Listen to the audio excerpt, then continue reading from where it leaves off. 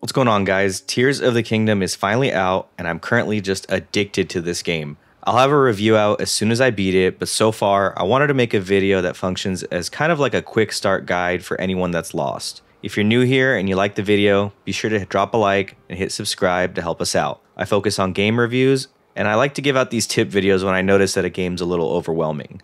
I'm a huge Zelda fan who's played every single game. If you've played Breath of the Wild, you'll know that the best part about this game is freedom. You get freedom to do whatever you want, whenever. For some people, this is great. Others, not so much.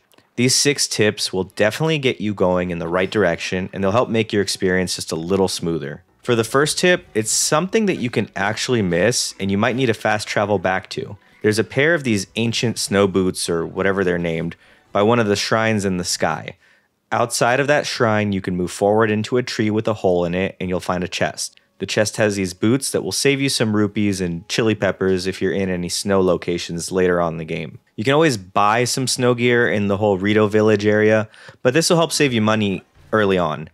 If you missed it, fast travel back to the Gutenbach shrine. From there, move forward, use the ascend ability to go up into the rocks, and you'll find a chest on the right inside the tree. My next tip is to find this person called Mishi and get the map locations for Misko's treasure outfits. She's going to be north of Lookout Landing. She's kind of like a random occurrence. You'll find her randomly as you're exploring these paths, going onto different stables. Once you talk to her, she's going to mark X's on your map that'll show you where there's some powerful outfits. The first one that I recommend getting is the climbing gear. It'll make Link climb just a lot faster, which is just great because he climbs pretty slow. The next one is a barbarian outfit, which actually increases your attack strength. And then the final one is going to be the shock resistant gear, which comes in handy later on in the game.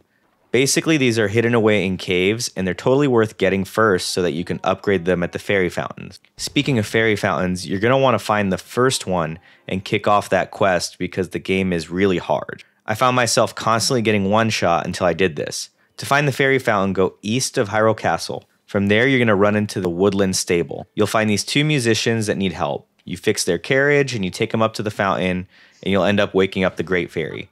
She'll upgrade your gear for monster parts, so don't sell them or really use up all of them while you're playing Infuse. To do this mission, you are going to need to visit a few stables and get the pony points to get the carriage kind of up and functioning.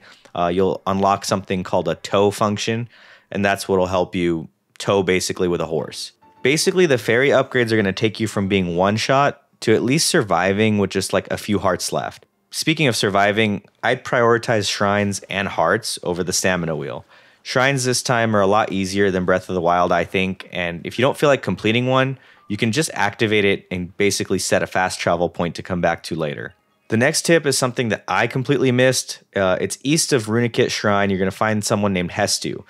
He's this giant Korok who basically will upgrade your gear. He's first by the Lindo Skyview Tower on the road. If you played the old game, you're basically going to know that the Koroks are basically back this time, giving Hestu these seeds will upgrade your inventory. I'm a loot whore in any game. I need to pick everything up that I see. Being able to have more swords, have more shields, and bows comes in handy, especially considering how fast the weapons break in the game. Be sure to get to Hestu and constantly just give him your Korok seeds if you have a lot. If you've already completed a temple in the game, you're not going to find him where I told you. This is where I got lost. He will not be out on the road, and instead, if you just go back to Lookout Landing, which is kind of like the base area, right by the clothing shop, you'll see him. My last tip is actually one that the game gives you. You definitely should finish the Rito area first. I don't want to spoil anything for anyone in this video, but all I'm going to say is that you're going to get something very helpful. The Rito area involves freezing cold, so the legs that you get earlier in this video are definitely helpful there. This was a quick video, but seriously guys, the game is huge. I'm barely scratching the surface when it comes to the whole fuse possibilities, and I'm literally having a blast exploring every nook and cranny in the game. If you find yourself lost, just make your way towards one of the main story areas. On the way, there's definitely temples, caves, and side missions to distract you. If you're interested in learning way more about the story, another suggestion I have is completing the memories. When you see a giant painting in the ground, look for a puddle around the painting. It'll unlock a cutscene and it'll give you a lot more insight on what's happening story-wise. Drop a comment, leave any tips that you found for anyone else. My next video is definitely going to be a review of Tears of the Kingdom. I'll see you all in the next one. Bye, guys.